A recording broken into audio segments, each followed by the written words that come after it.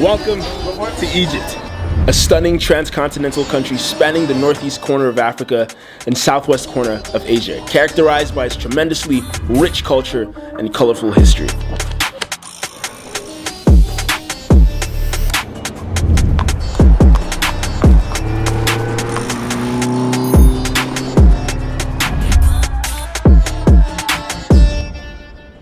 So today we're in Cairo for one thing and one thing only. So I can feel something, goddammit, so I can feel something. My goal today is to turn the authenticity dial up to 1,000 and see if we can wiggle our way into some genuinely local spots. This is the car, right? Uber? Yeah. Yeah, so as I was saying, none of that touristy bullshit. I really want to get down and dirty with the locals.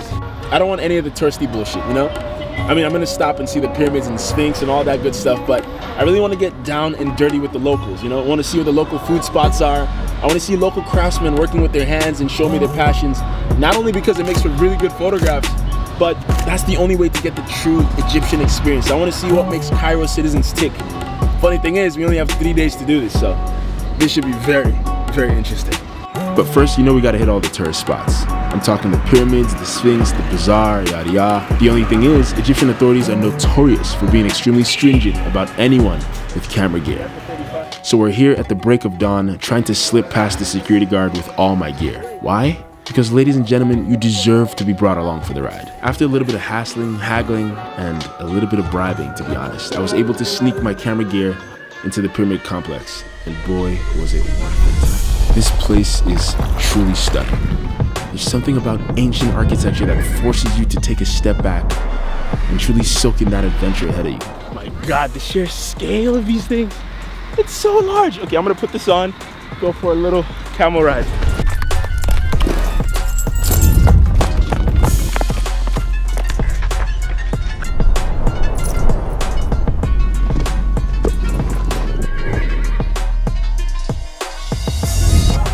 Okay, so that was one of the most magical experiences I've ever had, riding the camel through the desert. It was fantastic, but time's up. I'm gonna try and make my way to the bazaar and see. I have a lead of a guy who can show us some lantern workers, so I'm very excited for that. Come along. Hallelujah, Adonai kol goyim, shabachu kol haolim, igavar aleinu chasto, Adonai leolam, hallelujah.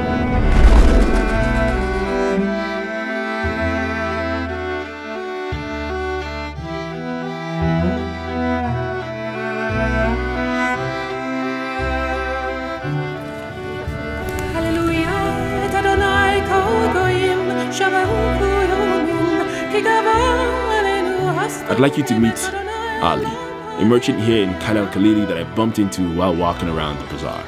After I told him what I wanted to do here in Cairo, he took time off of his own work to show me around, not for money, but solely out of the kindness of his own heart. It's people like him that make me excited to meet new people when I'm traveling. Firstly, he took me to the market's top jewel enthusiast who's been collecting jewels for over 45 years. This is Topaz. Topaz. Lee. After a little bit of haggling and back and forth, I picked out a volcanic rock to be fashioned into a ring.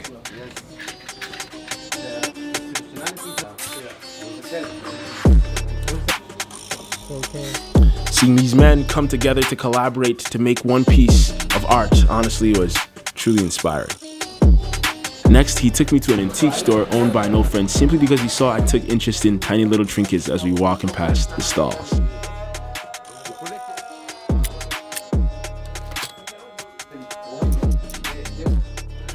That day we walked and walked, darting through stalls and shops at 1,000 miles an hour, led by Ali. I think we walked a total of 13 miles that day, up and down Khalili markets to jewelers, lamp makers, stoneworkers, and more. Only stopping for one thing and one thing alone, the traditional Egyptian dish, roasted and stuffed pigeon. Pigeon. This is a very famous Egyptian. And Egypt, Cairo or Egypt? Cairo.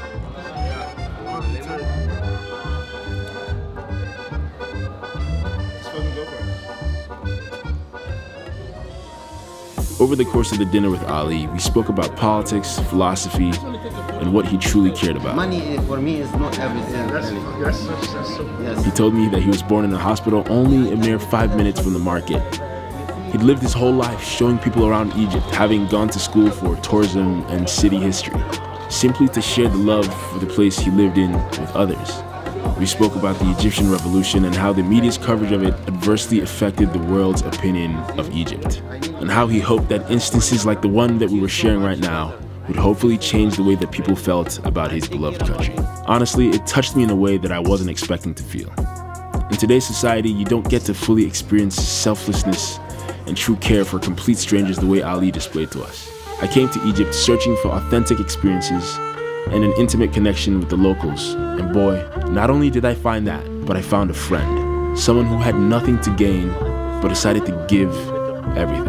An absolute lesson in selflessness and a cheeky reminder for me to take a step back, slow down, and truly appreciate the moments that I get to experience on these travels. I hope you enjoyed the video. Thank you so much for watching, and I'll see you on the next adventure.